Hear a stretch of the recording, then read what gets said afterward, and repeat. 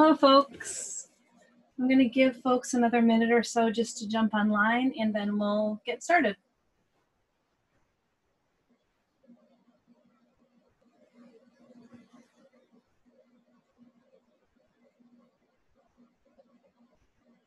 Hello. We'll get started in another minute or so.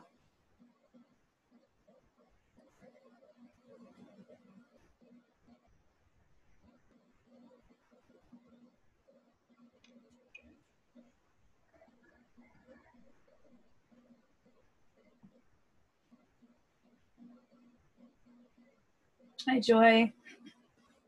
Britta. Hello. How are you? Angelica, who I don't see yet, but I see on the little list. Hey, Lynn. Hello.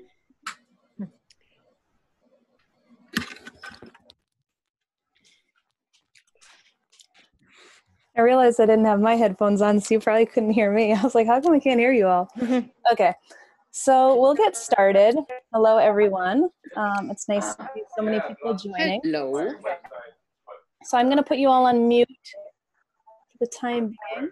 Hi, Angelica. Okay, so here we are. Hopefully you all can hear me. Give me a thumbs up if you can hear me. Good. Okay, so we're going to jump in and get started. I have a timer this time. So tonight's lecture is the second part in our mini Ayurveda lecture series.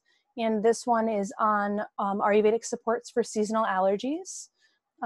So I'm going to start off just by telling a little bit about myself and about Setu for some folks who are new to Setu or haven't visited yet. I'm Emily Murphy-Core, and I'll be a presenter today. So I'm originally from Western Massachusetts, and my husband Harmeet Singh, who helped found Setu, is originally from Mumbai, India. So we're a couple that spans two cultures, and we quickly realized how much of the Vedic arts that are shared in the West really don't have a lot of the cultural traditions that are integral to them and are really devoid of their place of origin. So we were really searching for a place, a retreat center close to Boston where we could experience this. And we really couldn't without going to India. We found it difficult. So we made it our mission to open such a place, to share the traditional Vedic arts in a way that felt authentic and acted as a bridge between cultures. So after leaving my position at a think tank in Boston, and stints of living abroad in India and training under my teachers there, in 2018, my husband and I launched Setu, Vermont, which is located in the foothills of the Green Mountains. So as some may know, maybe yoga practitioners in the audience or folks who are familiar with Sanskrit, Setu means bridge.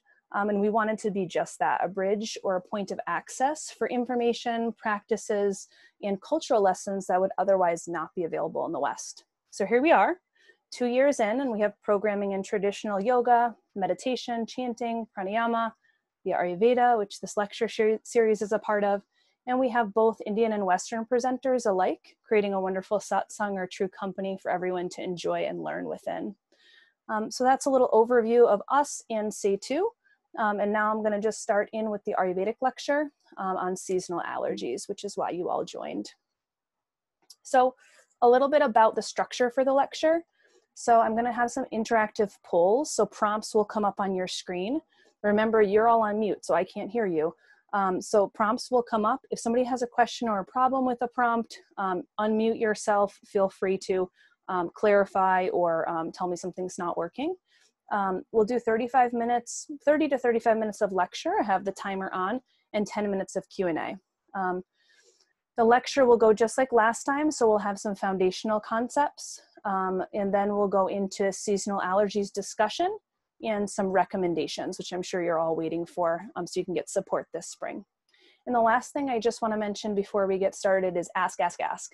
So the idea here is that we want to be a bridge, right? And not everybody has access to Ayurveda. People don't, you don't necessarily know what Ayurveda is. So don't feel that any question is too simple. If I glaze over something and you're like, what was that? Save it for the end. Or if it's a clarifier, unmute yourself, quickly ask it, and we can keep moving along. But don't feel funny about asking. And I encourage those questions at the end. So We'll start with some fundamentals or a foundational concept. So we talked a little bit about this last time. The foundational concept for today's lecture is the human body is thought of as a microcosm of the macrocosm of the universe. So we talked about that a little bit and related it to the 5 elements. So this may be review for those who joined last time. Akasha is space, Vayu is air, Agni is fire, Jala or Apas is water, and Prithvi is earth. So we talked about how we see these elements out in the universe, and we also in Ayurveda conceptualize them as inside our body or making up our body, and making up all the substances that exist on earth, right? All of our foods, they make up the seasonal changes. You can see them present everywhere. So for many of you, conceptually, this probably seems pretty reasonable. I mean, all of these elements, except for space, were discussed probably in like an 8th grade science class, right? But I want you to take a little bit of a deeper look, and I want you just to think, this isn't a poll, I just want you to think a little bit about tangible examples of these elements existing in your body. So just think space, air, like what does this mean? Where would this be in my body? And I'll give you about 30 to 45 seconds just to run through so you can kind of make your own example.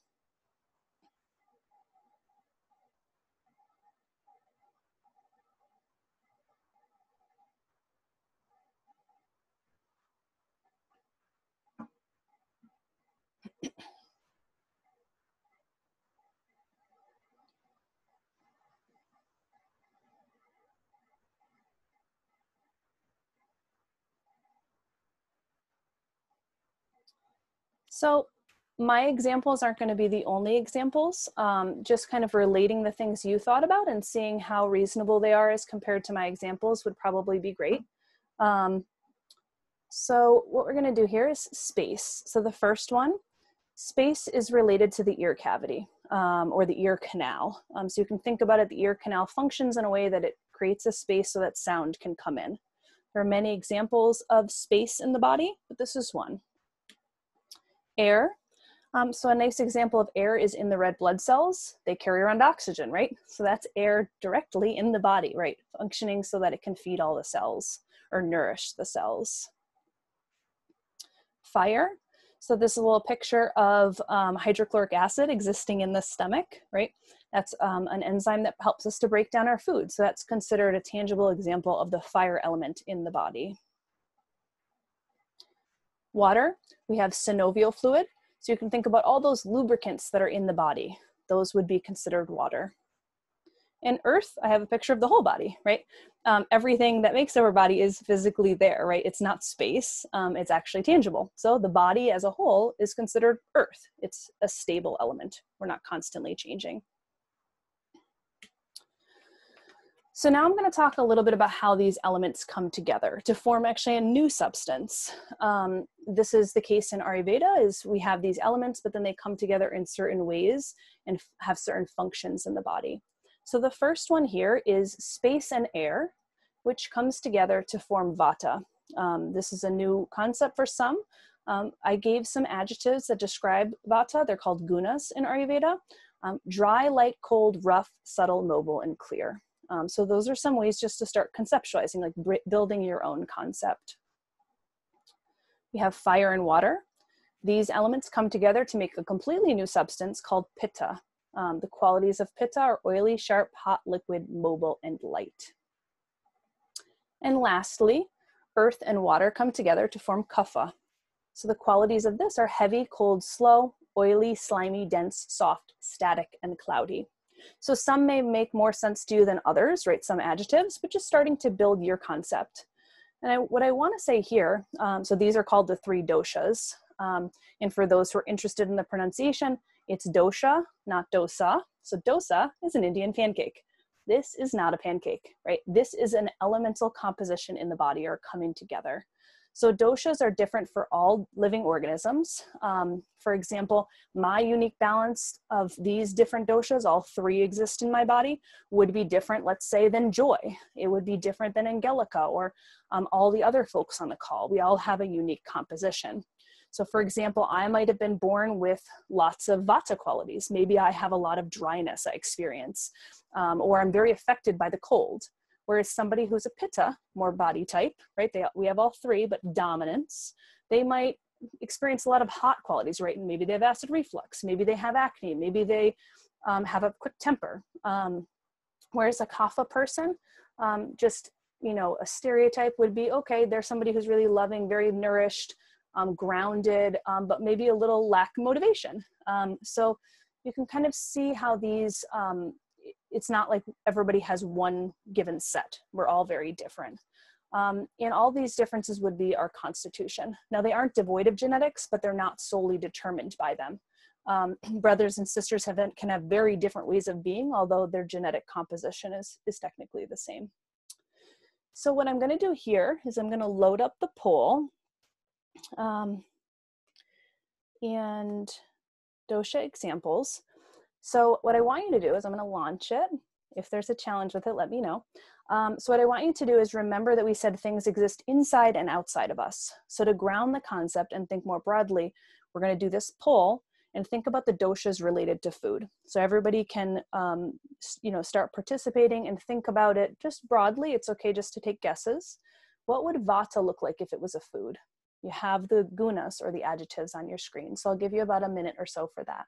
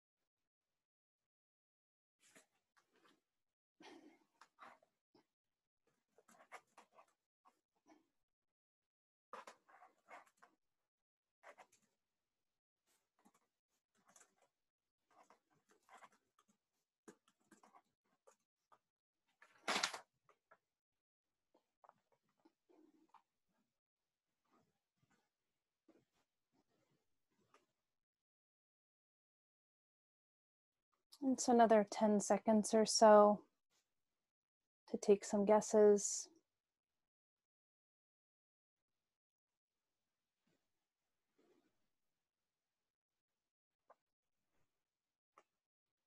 And if you're still guessing, that's completely fine. Actually, so 7 out of 10 of you, if you're still guessing, you can just submit yours, because actually to share it, I'll need to end the poll.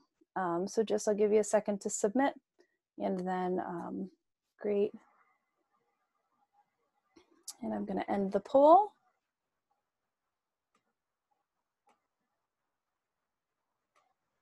Okay. And then I'll share the results so we can all just see how we're feeling right now. So for vata, and I'll give you some tidbits or answers to these. So for vata, the ones that would most represent it, there were two. Arugula and popcorn were the two that would really represent it. So arugula, because arugula is pretty light, right? It's not like a banana. To get a pound of arugula takes a lot of arugula. And it's kind of cold, rough, right? It's a pretty rough vegetable. Bananas, not so much. Bananas are dense and solid, right? Like they're pretty heavy.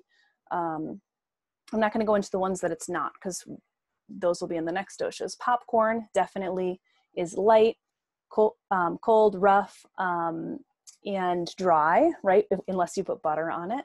But it's definitely more related to vata. For pitta, we have a lot of people said ginger. So ginger is correct. So ginger would be considered pitta, right? It's heating, sharp, causes a lot of mobility, aids digestion. And olives and oil was the other one. So you think about it, it's very snigdha, it's very oily, and olives are igniting, right? They're considered like an aphrodisiac, I think, in the West. So, and lastly, kapha, whole wheat bread. So a lot of you got the whole wheat bread. So that's pretty heavy and dense, right? The other one was banana, right? Out of the fruits, if you think about it as a spectrum, fruits are pretty heavy and dense, bananas are pretty heavy and dense. So they would be considered more kapha on the spectrum. So we're going to go into, I'm going to shut down that poll. So now we're going to talk a little bit about seasonal allergies, which is why everybody came. And now we have some foundational concepts to work with. Oops. Okay. So first, it's important to look at a definition. So like, what are allergies? So many people will know the definition as it is in the West. Spring allergy triggers pollen, right? We all probably know that. When pollen gets into the nose of someone who has developed an allergy, that leads to the chemical compound histamine being produced in the blood. And histamines trigger allergy symptoms such as runny nose, itchy eyes. Histamines in general are considered inflammation producers. So they produce inflammation in the body. And interestingly, histamines are not only used for immune response, but actually regulate physiological function of the gut and act as neurotransmitters for the brain, spinal cord, and uterus. So they have this kind of gut, brain, body connection, which is actually a little bit more how Ayurveda sees allergies. So it's a nice lead in to thinking about how Ayurveda sees it. So Ayurveda really thinks of allergies on 3 levels. The first one is ama. So the idea is that ama is like an undigested food that gets into the system and kind of clogs up all the channels, all the nadis. So it doesn't allow flow into the channels of all the nutrients and energies that we need. So the first level is there's some type of ama in the system that's blocking things, right? The second level is there's digestion, and there's some type of slowing down of digestion, or at least I wouldn't say weakness, but it's not optimal digestion. In Ayurveda, they would say if you're experiencing allergies. So you have this ama, the substance that's clogging up some pores, maybe clogging up the digestion a little bit, and then presentation of actual symptoms, right? The symptoms such as runny nose, itchy eyes, those kind of things would be the presentation of these underlying things going on in the system. And this sounds pretty reasonable, probably to most of us, or maybe not. I'll explain why I say that. Because the reality is that we know not everybody has seasonal allergies, right? And a lot of people develop them as adults. So the idea would be is that over time, we've developed these kind of blockages. Today, when I give recommendations, we're going to be focusing on digestion and symptoms. So we won't go so much into ama, and we'll really focus more on the symptoms that present themselves and how to balance them, and then a little bit on digestion. For more like specifics, or if you've been having seasonal allergies for a long time and it's pretty ingrained, and you need something more drastic, I'm offering free consultations, so you can just get in contact with me and then we can work out kind of a time to meet. So typical symptoms of allergies. This is the second poll. So stop sharing the first poll. And I'm going to give you the second one. So the idea here is now we're going to be using some of the knowledge that we built, at least in a basic form, so don't feel any pressure. And what we're going to do now is you're going to try to match the symptoms to their element, right? Or to the dominant element. And I'll give you about another minute for this.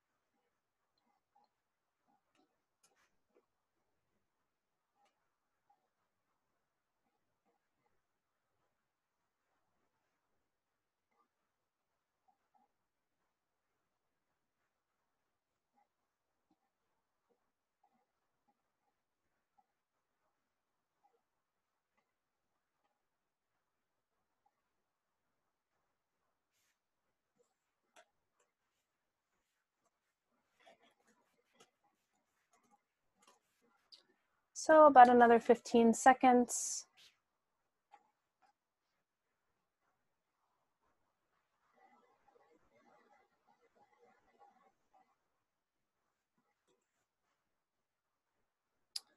And if everybody could just submit. I understand a few of you are having challenges with the polls, no worries. Sorry that you can't participate at this moment, but we can troubleshoot offline. You might have a setting shut off.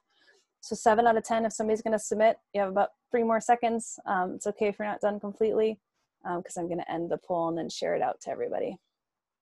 So I'm gonna end it. We actually spent 2 minutes, so that's okay.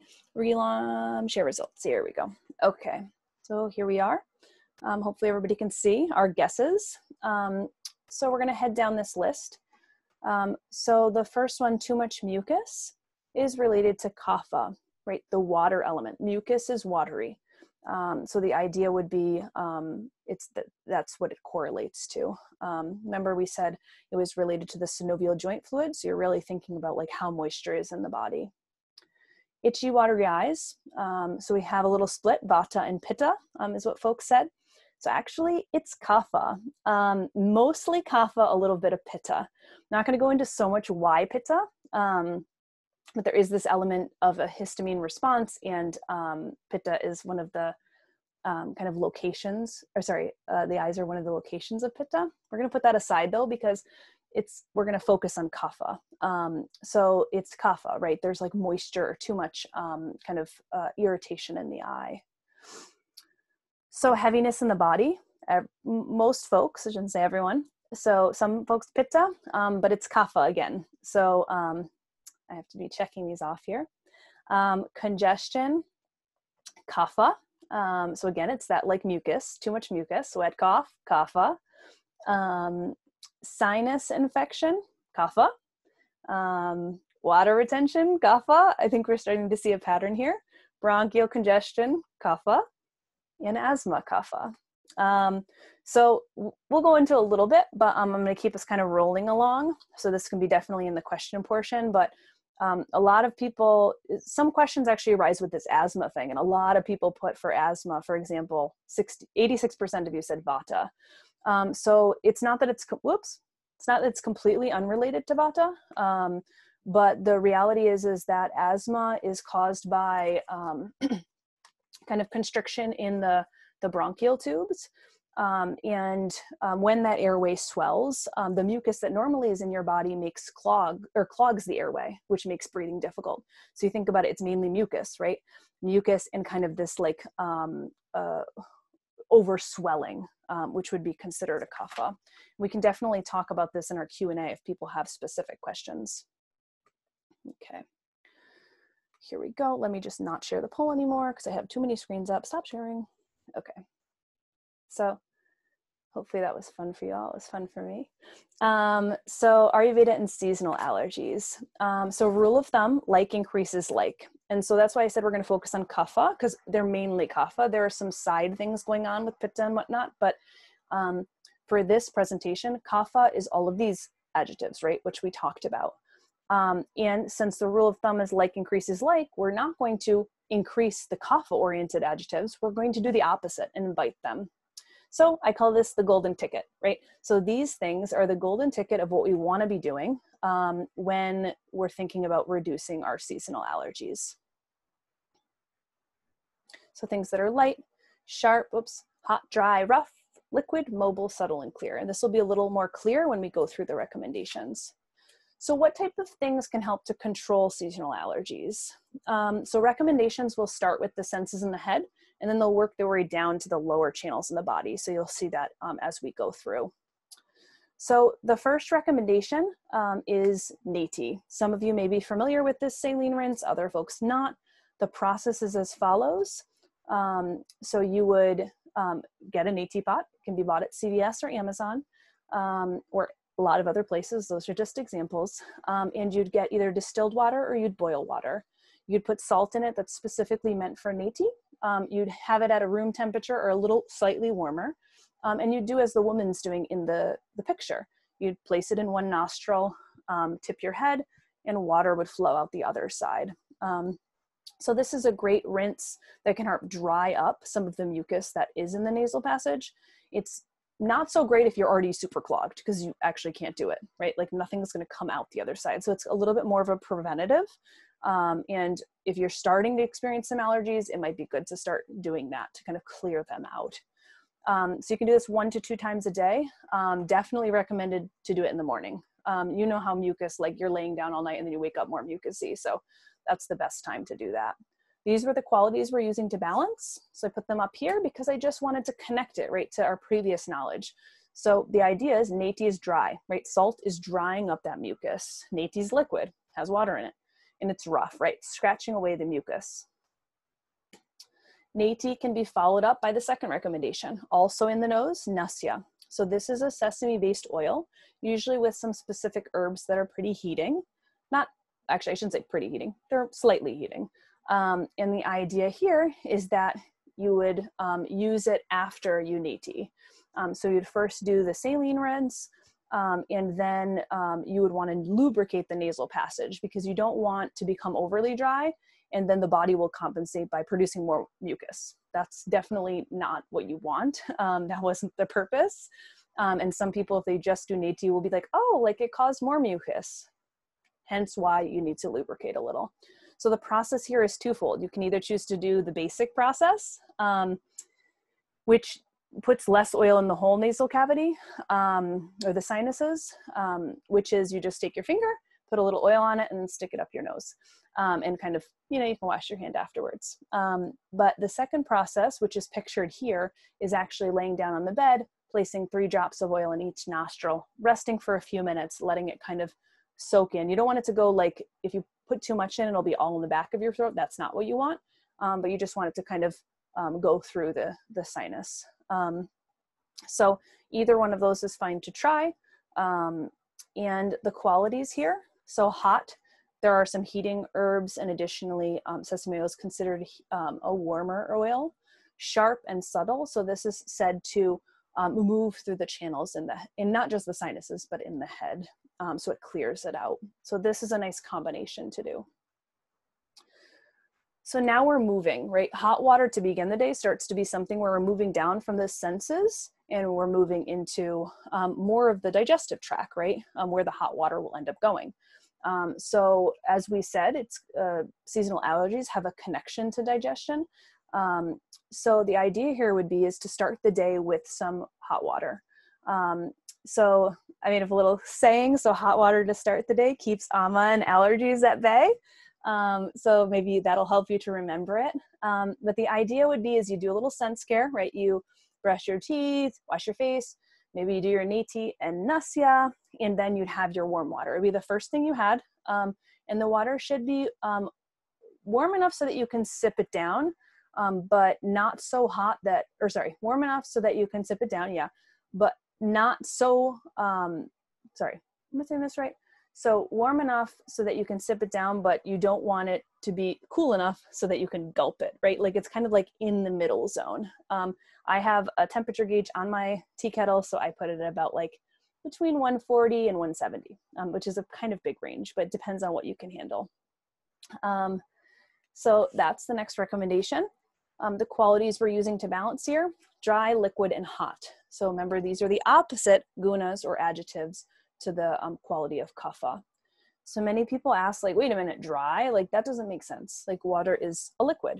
So how is it dry? So what I want to clarify here is that water is dry because think about it. If you had dry skin, what would you put on it? Would you put water or would you put a lotion or an oil? Everybody would put it. That poll should have come up and everybody would have got 100 because everybody would have put oil or a lotion, definitely. So the idea is there's a spectrum of liquids, right? And just because something's a liquid doesn't mean it's oily or it's going to work in the way that something that is not dry works. So it does hydrate the body, and it definitely starts digestion, and it can clean out some of ama or undigested foods that are in the intestinal tract. So it's great for that, which can help with some of that, those seasonal allergies. The fourth lifestyle recommendation is to begin a movement practice. So a lot of the qualities that are kapha oriented, or the opposites that we see here, can be encouraged, right? Like movement will help the whole body to lighten itself. It starts being more mobile, more clear, hotter, right? So what you want to think of here when you're thinking about a movement practice is if you're going to do yoga, for example, not doing a yoga that's like yoga nidra. You don't need yoga sleep. You don't need yin yoga for this, for a seasonal allergy, right? You might need it for other things, but it would be something that's more of a vinyasa or a practice. If it's not a vinyasa practice, then it could be something where you're integrating ujjayi or some kind of heating breath into your practice, right? So focusing on these qualities. If you're going to do some kind of exercise, swimming or running or something like that, that does, similar things where it is going to heat up the body. So those are the type of practices that would aid in these in seasonal allergies. So now we're going to go to diet recommendations. So the thing is here, we're starting to focus now down on the channel that's kind of in the center of our body, and you'd want to do something that's a kapha pacifying diet. So again, that list of adjectives that we suggested on the side. And what I want to say here is that many people say, okay, like give me the food pyramid of Ayurveda and I'll enact it, So that's not like a concept in Ayurveda, this food pyramid. So the idea is that everybody has different constitutions, right? We talked about vata, pitta, and kapha. So everybody's made up of a unique balance. So there's not one size fits all approach. So the idea is that we'll have to think about kapha pacifying, but you also have to think about all the elements that are enacting in your body, right? And what's great about this is kind of switching from the food pyramid to your personal mindset is actually kapha is pretty stuck in nature, right? Like it's a little bit more grounded, but also has this heaviness. So this is the first exercise in moving away from kapha, right? Like saying like, change your mind about it. It's not the food pyramid. It's just some guidelines. So here are the kapha pacifying guidelines. So over on the left, we have things that would aggravate. So stuff that's cold. We remember that kapha is cold. So anything that's cold, or if you're taking stuff right out of the fridge and, drinking down some juice or something, those things would be avoided. Dairy products, they're mucilaginous. So they're definitely not for a time when you're experiencing too much mucus. So that would be your yogurts, your cheeses, your milks. There are other times of year, or if you're not experiencing allergies, then those things could be integrated. But if you're having allergies, it would be reduced, right? Fatty meats, so these are heavy and usually fairly oily because it's fatty. So those would be things that provoke kapha. So those would be avoided. Roasted nuts, same thing, oily and heavy. Salt, you would be limiting your salt intake. So it was fine to do the neti rinse, right? Because the point of that was it was coming out of you and it was scratching away the mucus. The idea here is though, is if you're putting salt into your body, we know that salt helps to retain water, right? We don't want water retention. Some people have that with seasonal allergies or during this season. So we wouldn't want to integrate it too much into our diet because it does increase kapha. Wheat products are heavy and dense. Also, they're considered like a wetter grain. Sweet, heavy fruits. So this would be your things like bananas, which we talked about, and sweeteners, like artificial sweeteners, or just really any type of sweeteners. Things that would pacify, most pungent spices would pacify. So that would be your ginger, cinnamon, black pepper, turmeric. Turmeric dries up too. But these things heat and they produce movement, right? Ginger is a digestive aid.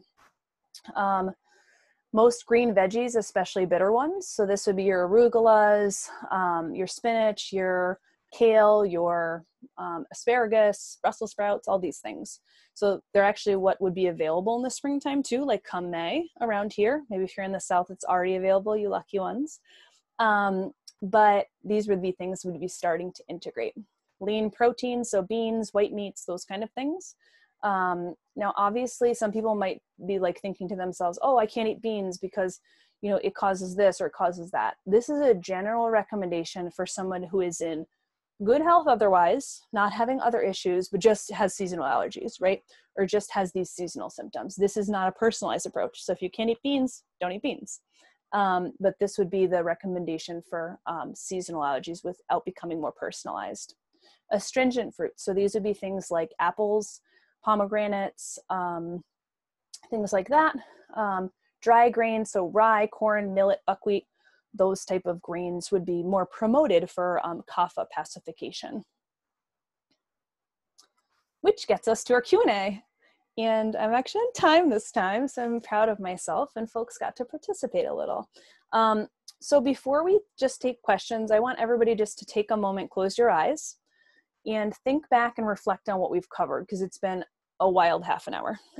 So I'll lead you through. We talked a little bit about the elements and how they form new substances called doshas, vata, pitta, and kapha. We talked about how those qualities exist inside of us, and examples. Remember the blood cells, or the red blood cells, and hydrochloric acid, and all those things. We talked about foods. We talked about ginger. We talked about bananas, and how they mapped onto the symptoms. Right, most of the allergy symptoms were kapha type symptoms, wet in nature. And then we generalized some tools that we have to reduce seasonal allergies without going too personal. So as we come to the Q&A portion, just thinking back and noticing if there were any, if there were any questions or concerns or things you needed clarified. And I'm gonna find you folks on my screen and then hopefully unmute everybody so that you can talk. If you prefer to write in the chat box, that's completely fine too. So any questions, folks?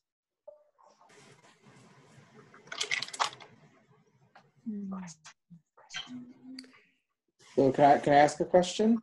Sure. Is this David? It is. I'm doing voice recognition now. I know.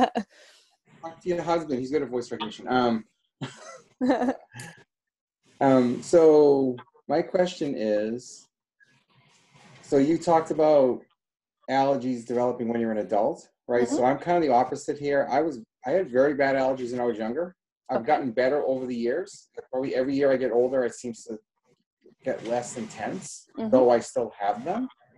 So I guess, would that be like contributed to maybe, I mean, obviously when you're younger, you eat differently than maybe you are when you're an adult. So I don't know if that would probably play into this based on kind of what you're talking about, but I'm just kind of interested in your thought around that, like how it, how it got less intentional, even though I still have them. So actually for, in that case, so some of us, as I said before, and David referred to, some of us develop them later in life, and this would be due to like maybe ama buildup. We talked about digestion.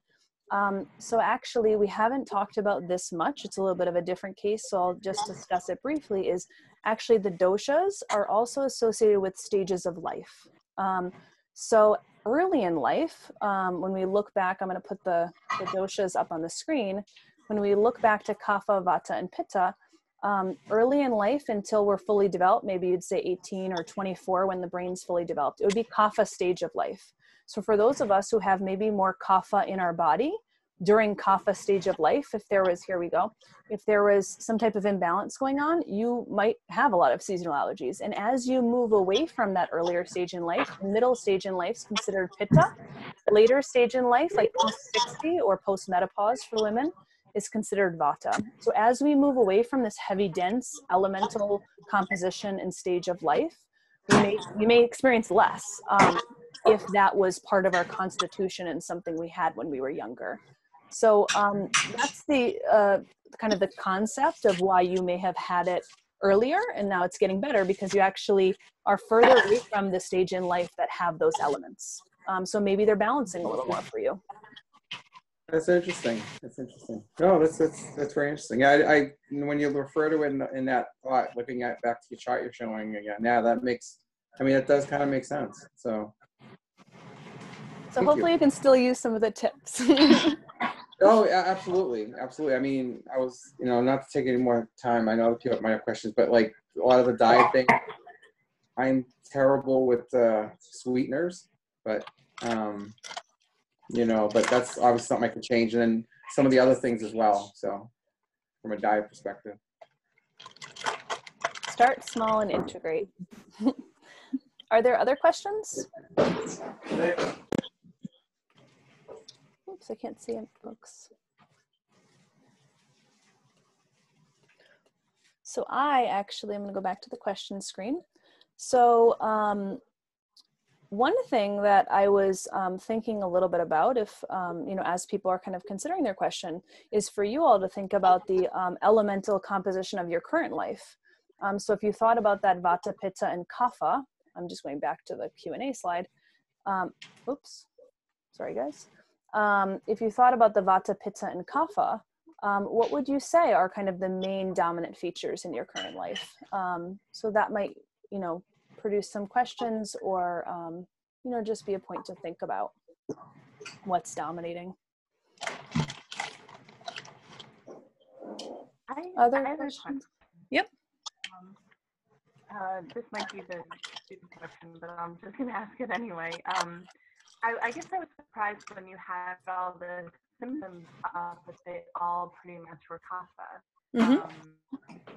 That because allergies are like sorts of the earth into your body, like it is whatever, the pollen or whatever it is, like it's literally part of the earth that's entering you that fast or something. Yeah, that's a beautiful way to put it, right? Like you're having more of this earth element come in, and if you already have too much earth dominance, right, where there's some type of imbalance, that just pushes you over the edge. I really love that way of thinking. I think that was Lisa who said that. Awesome. Yes, thank you for sharing that. Yeah, well, I mean, so I have, I'm gonna knock on wood, but I have like no allergy issues, and does that mean then I don't have a lot of kapha environment? I couldn't hear the last part. I couldn't hear you. Can you repeat that? I'm going to put other people on mute. Yep, go on. Okay. Does that mean like I don't have as much kapha in me as elementally? Like I definitely think I'm more in a pitta frame of mind, rather like just I won't get into why, but yeah, does that mean like I can like smell flowers, and because I don't have a whole lot of kapha right now, it doesn't affect me the way it would somebody else? Yeah, it means you don't, this form, so kapha in the body that ignites the seasonal allergies, specifically spring. Some allergies can, or if you have an allergen to gluten or have a different type of allergy, it might present. It's not like every allergy is only kapha. But because the histamine response, remember, is pitta, which we talked about a little bit. So the idea would be you don't have an imbalance in your body, in your specific constitution with too much kapha. Doesn't mean you couldn't develop it if you started indulging too much in kapha type activities, type diet, that kind of thing. But at this point, the suggestion would be is there's not so much dominance in that for you. And specifically this season is a kapha provoking season, right? It's like mud, earth, and water. So this is the season when people have a lot of kapha or have provoked kapha, right? Maybe they weren't born with a lot of kapha, but they've done a lot of kapha producing things. They experience typically imbalances. So for you, without knowing your personal story, in general, that was what I would think.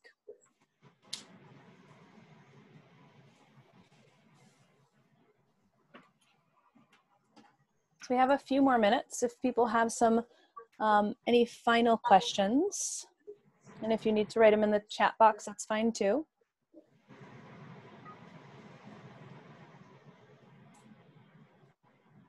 Any other things before we end, or questions on the doshas, or keep losing your little chat box there. So I guess I'll go into this then, and if something comes up, people can kind of stop me and jump right in. Next Tuesday's lecture is on Ayurvedic mocktails, and we'll actually be having a guest lecturer, Lynn Pike, who I know has joined the call tonight, who will be presenting on that. So this is kind of, if you want to learn how to make different Ayurvedic drinks that are healthy for this season and beyond, just healthy in general, or if you feel like maybe you're indulging a little bit too much in the alcohol because we're all at home now, and you may be going for that cocktail more often, these are some great examples of things you could do instead. So tune in next week at 7. And again, just a small pitch is if you did want a free Ayurvedic consultation, I'm offering them now, so you can feel free to send me out an email at info@se-tu.org. Or get in contact with me through Facebook or whatever you'd like, and we can kind of set up that personal appointment. So otherwise, thanks everybody for joining, and I look forward to next week, and be well until then. Thank you. you. Bye. Take care. So much.